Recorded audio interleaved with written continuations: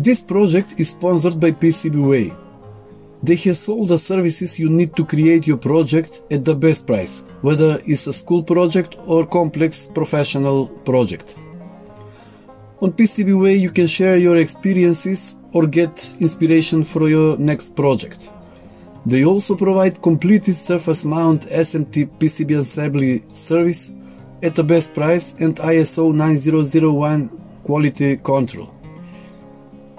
Visit www.pcbway.com for more services. Hello, arcade games are fast-paced, simple to play video games, and goal is usually to get the highest score, not complete a story.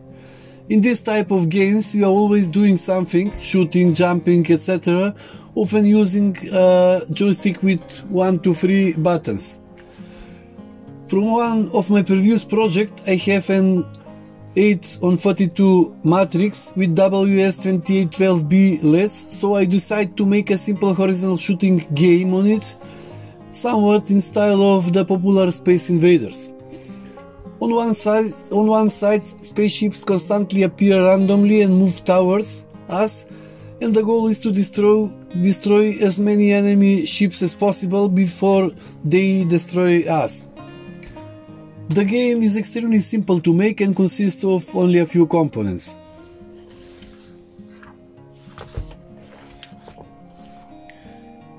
ESP8266 microcontroller board. Next, 8x32 LED matrix with WS2812B LEDs. Then 3 buttons. 3 resistors of 10 kΩ and small buzzer. I simplified the device construction as much as possible. The matrix was first glued on the substrate, and then I placed frosted glass in front of it for a better visual effect with some light diffusion. Then I made a simple 2-dimensional joystick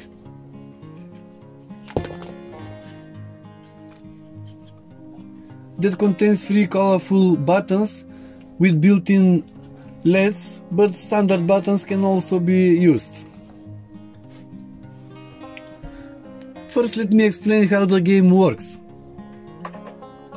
When you turn on the display, a scrolling text appears with the content "Press fire to start."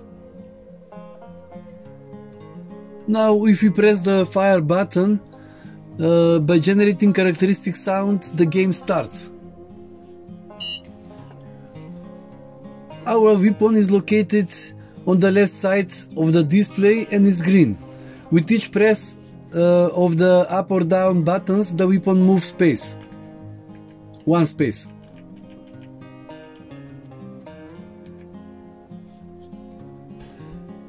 In the other side, on the far right, enemy ships marked in red appear randomly with a magenta missile on their tip. If we destroy the enemy, the missile remains until the end, and we must avoid it so it does not destroy us.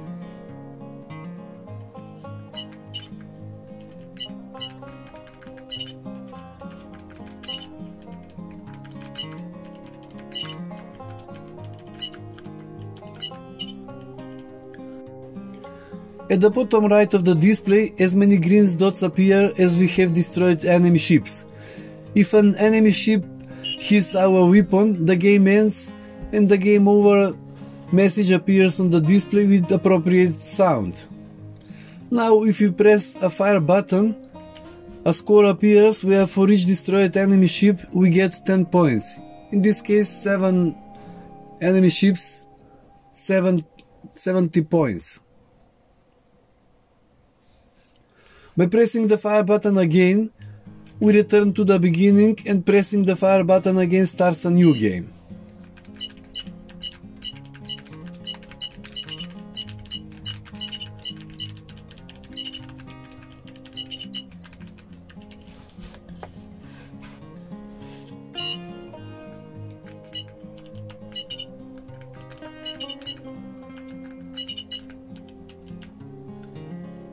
The destruction of an enemy object is accompanied by a simple animation, and afterwards the entire game is accompanied by appropriate sounds. Honestly, I spent more time introducing these simple sounds than I did for the entire development before, because the sound generation caused more problems in terms of graphic part of the game. Even at the expense of the sound, some glitches remained in the game. As for the code, it should be noted that it is not as simple as I initially imagined, but it is highly customizable, and at the beginning of the code we can change many parameters, of which the most important for the gameplay are play speed, missile speed, enemy speed, and enemy fire rate. Regarding the installation of the code, I used Arduino IDE version 1.8.16 and ESP8266 core version 3.1.2.